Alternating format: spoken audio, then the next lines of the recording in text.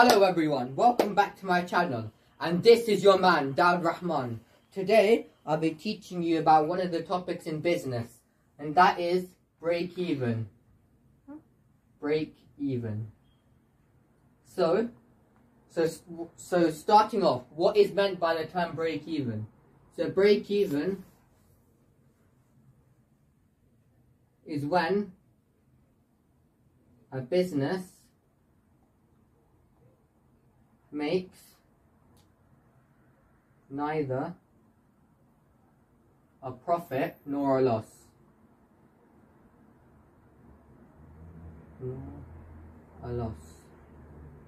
So what that means is that the total costs equals the total revenue. So when the total cost of a business equals its total revenue. So I'll draw you the break-even graph. So I'll draw it down here for you. It won't be too big.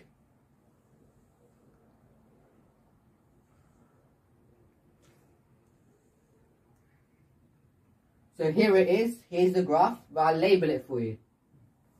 0, 0.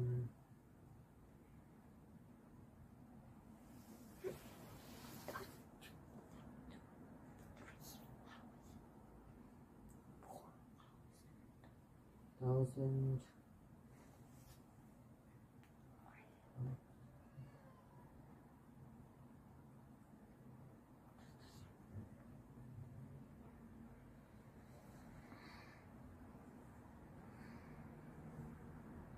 $30,000. So what I've done here, I've labeled everything.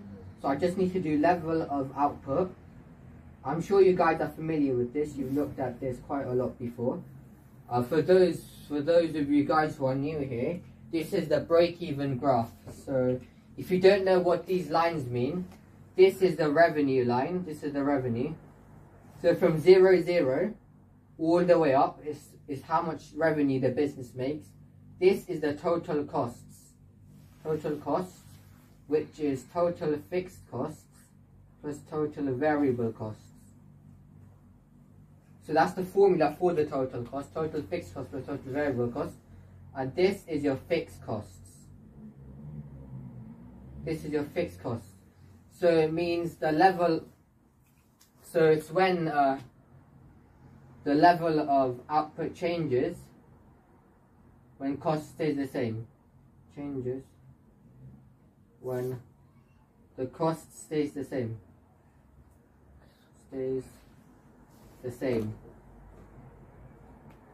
So the costs of the production, the costs of whatever production will stay the same regardless of how many units of output are being produced. For example, 1 unit, 2 units, 3 units, the cost will just stay the same, it won't change. So that's your fixed costs. I'll give you some examples. So fixed costs, I'll give you some examples. So rent is one of them. So when you rent a house, right, the cost of you renting the house stays the same, it doesn't change. Bills is the second one. So the amount of bills you have to pay for electricity, oil, gas to the government, that also stays the same as well. It doesn't increase or decrease. Advertising is the third one. So the cost of advertising a product or trying to promote it will stay the same.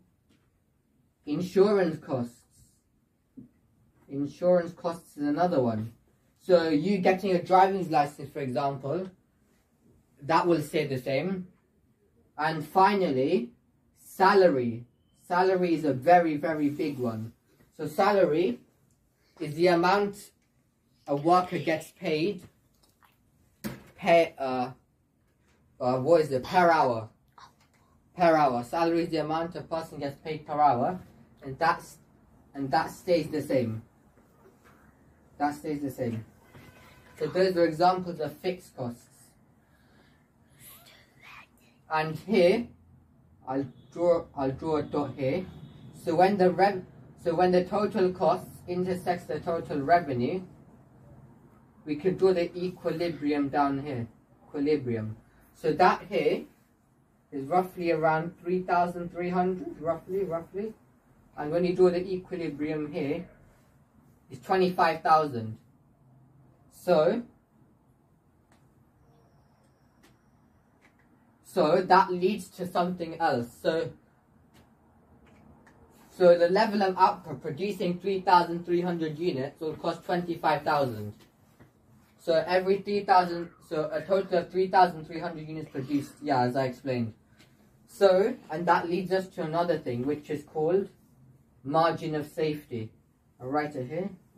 Margin of safety. And what that is the difference between your break-even level of output,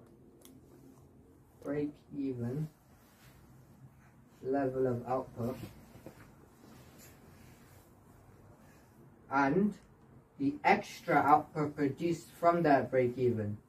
Extra output produced from the break-even point. From the break-even point. So, if the break-even point is 3,300, let's say, break-even, that's the amount of units we need to produce to break-even. And let's say we produce over it, so we produce at 4,000. We produce at 4,000 instead.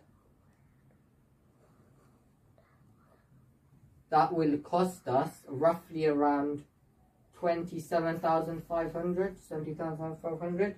So your margin of safety would therefore, we use 2 the units, MOS, let's say, equals 4,000. Where do we work out? It will be 4,000, take away 3,300, which is 700. So your margin of safety in this case would be 700. Because the extra unit, or the easiest way, is just find the difference between both of these. So the difference would be 700.